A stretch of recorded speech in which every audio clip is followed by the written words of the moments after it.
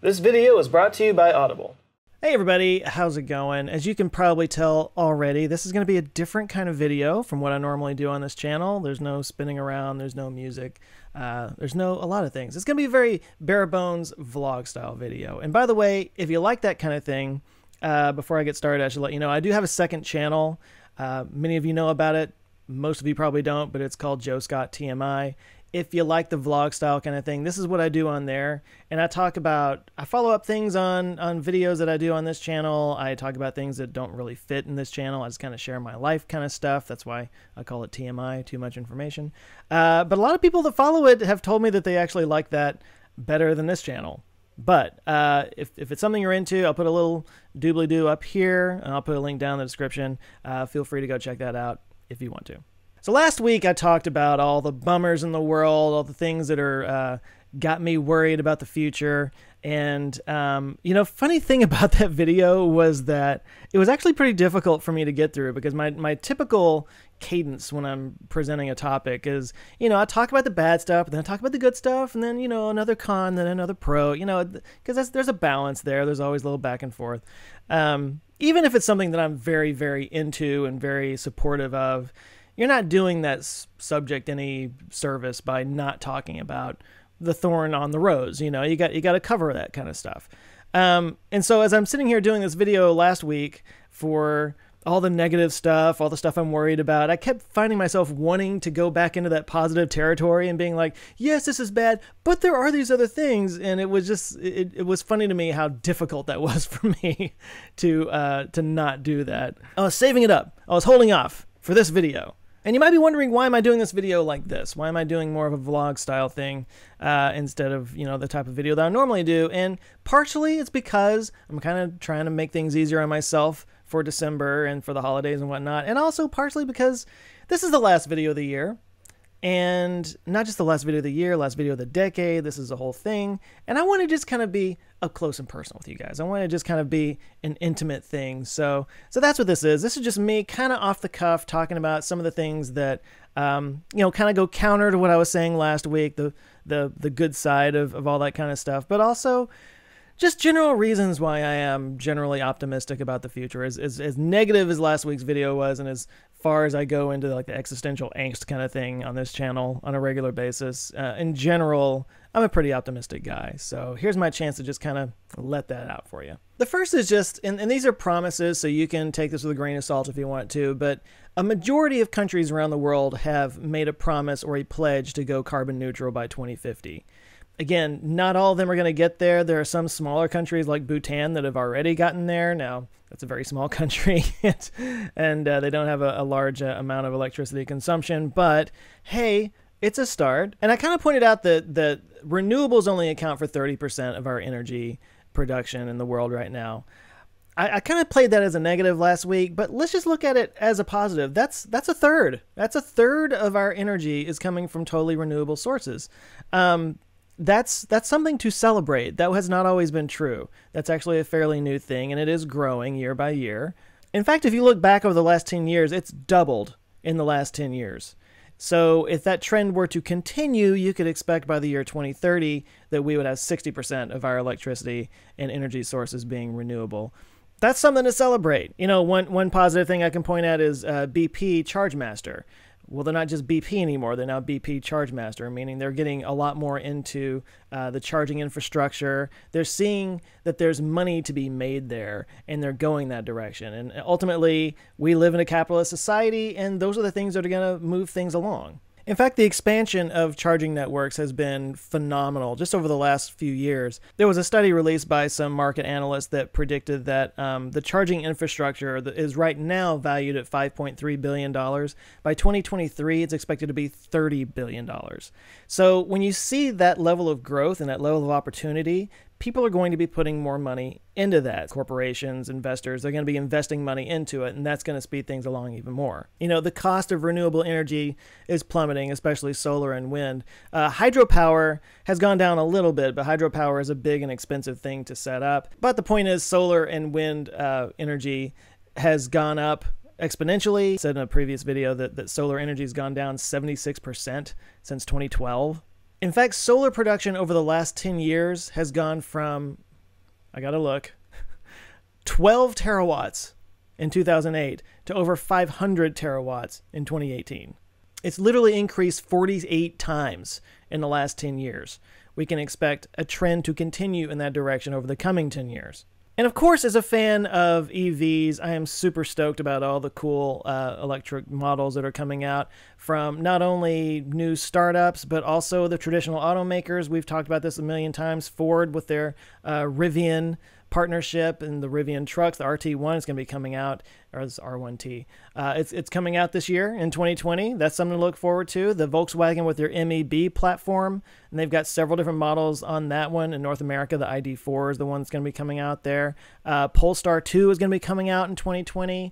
The Kia Soul EV is coming out. The Volvo XC40. I have to actually look here. All of these are spectacular electric cars with great ranges, and it's just such a refreshing change from the whole compliance car thing that the auto industry had going for the longest time. You know, they had a fleet average fuel economy that they had to meet, so they were like making all these gas guzzling cars, and we'll just make a couple of EVs that nobody will actually want to buy, just to kind of offset that whole thing. That has been their paradigm for what, like a decade now. And now the traditional automakers are getting serious about it. GM and LG Chem just signed a $2.3 billion agreement to build batteries in Ohio. That's going to create like over 1,000 jobs. It is officially becoming a job maker, and it's officially becoming a money maker for traditional auto companies. This is sort of a pivot point that we've been waiting on for a really long time, and we're actually starting to see it. As somebody that's into EVs, it's super exciting. And one of the more popular videos that I had over the last couple of years was talking about fusion, for good reason. There's a lot of stuff going on in fusion energy right now, a lot more so than ever before. And one of the things that's really encouraging is it's not just, you know, government and, you know, intergovernmental organizations building things like ITER over in France, which is an important project, and we're going to be watching that. They're expecting, I think, in 2025 to get first plasma out of that one, which is still, you know, some years off. But there's a lot of private companies involved too, some of which are founded by and supported by large, you know, billionaires like Bill Gates. Just to name some off here: First Light, Commonwealth Fusion Systems, TAE, General Fusion, plus the 7X Wendelstein 7X generator over in Germany. The U.S. Navy is working on something to actually power some of their ships out at sea. A lot of people are now saying that it is a case of when, not if. This is definitely something that's going to happen, and once it does, that is the holy grail of energy. And I really think that we could see some form of fusion energy, at least in a prototype stage, by the end of this next decade. And by the end of the decade after that, I think we will actually have commercial fusion energy systems that are powering cities and homes and everything. Now, in the meantime, I talked a minute ago about something that can help sort of mitigate the fact that we might not get fully carbon neutral in terms of the production of energy that we have going on by the year 2030. But I am gung-ho about carbon capture systems. The direct air capture technologies have gotten a lot more efficient. There's a new one that just came out in the last couple of months that uses nanotubes in a 2-tank system that has a very slight charge to attract carbon dioxide, and it collects to these little nanotubes. And this is a far less energy intensive system than some of the previous ones. Who knows? I mean, in the next 5 years, you might be able to set a carbon capture system out in your backyard, collect carbon dioxide in a tank, somebody comes around and picks it up, and you could get paid for that, because they could then take that CO2 and go make fuel out of it. Carbon neutral fuel.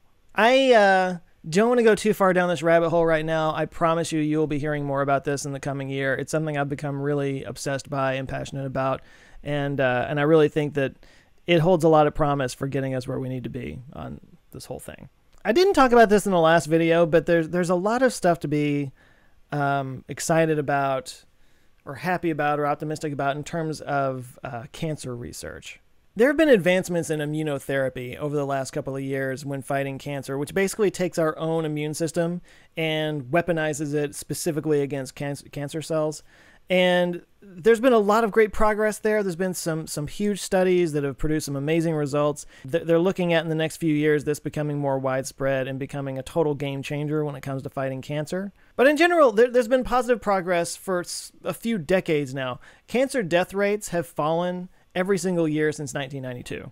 Molecular diagnostics is a thing that has become more and more refined over the years so that they can find it earlier and earlier with smaller traces. There's actually a friend of mine I've been friends with for about 15 years now, and pretty much the whole time I have known him, he's had this specific kind of cancer that apparently does not respond to chemotherapy. You can only irradiate it and cut it out, so he's had multiple surgeries over and over again. Long story short, thankfully he's still with us, but he spends a lot of time at MD Anderson down in Houston. Now, MD Anderson is one of the most prestigious cancer hospitals in the whole world. He talks about these doctors and the way that they talk about cancer and the way the cancer treatments are accelerating. He truly believes, and his doctors truly believe, that in another 10 years, maybe 15 years, cancer will not be a death sentence anymore. Like, it might not be something you can necessarily cure, but it's something that you could manage and just live with. And in fact, there are certain types of rare cancers that have already been completely cured. There's one type of cancer therapy that actually takes an HIV virus and reprograms it to only attack cancer cells. I mean, that's amazing. And of course, I'm super pumped about space and everything that's going on in this new space race that's happening right now. You know, I've been into space since I was a kid, which is a long time ago. I kind of grew up in the shadow of what happened before I was born with Apollo. And, you know, the space shuttle was nice. It was fine. I had it up on my wall and everything. But it felt like, you know, the space race had kind of stagnated. And especially since 2011, when we retired the space shuttle and we haven't had our own manned or crewed program in the United States, that is going to change next year with both Boeing and SpaceX putting crewed missions up into space. America will be launching human beings into space again. It's super exciting to see what's going on with Rocket Lab. They now have a system set up where they can make a rocket in 12 hours. They can make a rocket every 12 hours. They've got a new launch complex that's going to be going up in Virginia, I believe. So now they've got 2 different launch facilities. Super exciting stuff. Now they're also looking at doing reusable rockets because they're going to try to catch them out of the air. It's just super cool. Rocket Lab is a super cool company, and they're doing super cool stuff, and they need to get shouted out more. We're actually talking about going back to the moon again, like for real. Artemis program is revving up. They're really looking at being up there. The idea of there actually being moon colonies or moon bases is an actual thing that I think I could see now. That there wasn't even a light at the end of the tunnel for the longest time. Now there's a light there, and it's not just NASA, but it's also SpaceX with the Starship. There's other programs that are looking at getting to the moon. This is an actual thing that's happening. And what gets me excited about these private companies that are getting involved in the space race now, or the fact that this new space race is between private companies, is because private companies can have a better long-term strategy, I feel like, and you guys can disagree with me on this if you want, but you know, the problem with government stuff is that every 4 years the government changes in some way, and the priorities change along with it. So one presidential administration's pet project with space will go away, and another one will kick in, and there's billions of dollars that just get wasted. But with a private company, there's no 4-year, you know, periods that alternate between different ideas. They have one solid idea and they point toward that idea.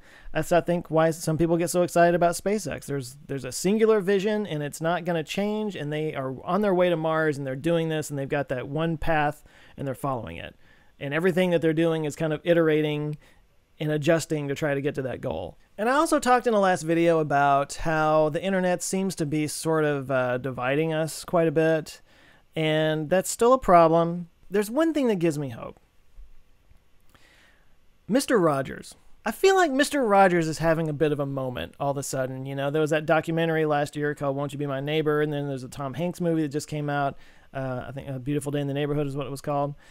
Suddenly everybody's all about Mr. Rogers all of a sudden, and I think that is the pendulum swinging back the other way. I think we're just so tired of the divisiveness, and we're so tired of constantly being at each other's throats and everybody being pissed off about everything all the time. I think we are starting to kind of just get tired of that, and we want to move back toward kindness. I think this sort of swing and this renewed interest in Mr. Rogers, not just Mr. Rogers, but Steve Irwin and Bob Ross, they're called the Holy Trinity of wholesomeness. I see that on the internet quite a bit. And I just think that's a reaction to all the negativity that's going on out there. And it's good to be reminded that we're not all bad, that ultimately we do want positivity in our lives, and we do have sort of gears and genes and DNA that point us toward happiness and goodness and taking care of others. But I have to say, and I know this is super cheese, but if there's anything that makes me most optimistic and looking forward to the future, it's you guys. Truly, it's you guys. The support that I've gotten over this last year on this channel and the comments, on Twitter, Facebook, and in Patreon and everything, it just keeps blowing me away. You guys are so supportive, and I can't thank you guys enough for supporting this channel and letting me do this and having the life that I've gotten to have. I mean, the last couple of years for me since I started doing this full time, I didn't know I could be this happy.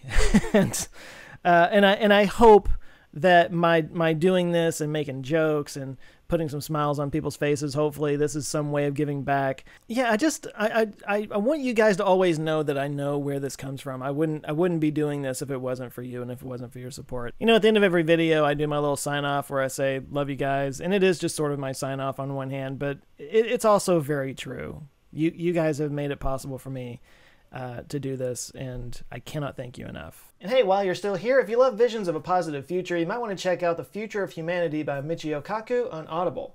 Michio Kaku is a world-renowned futurist who's one of the top thinkers when it comes to the future of technology, and in this book, he turns his attention to the future of the human race itself. Who we'll be, how we'll live, and where we'll go in the future.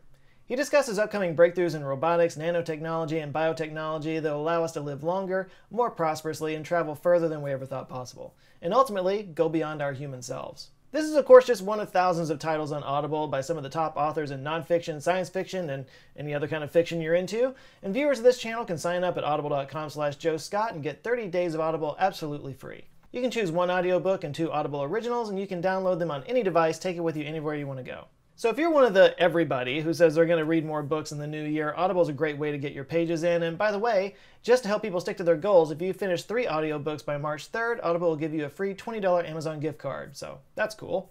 So get a head start on your reading and sign up for free at audible.com/joescott or text Joe Scott to 500-500 to get started today. With that, I'm going to close this out.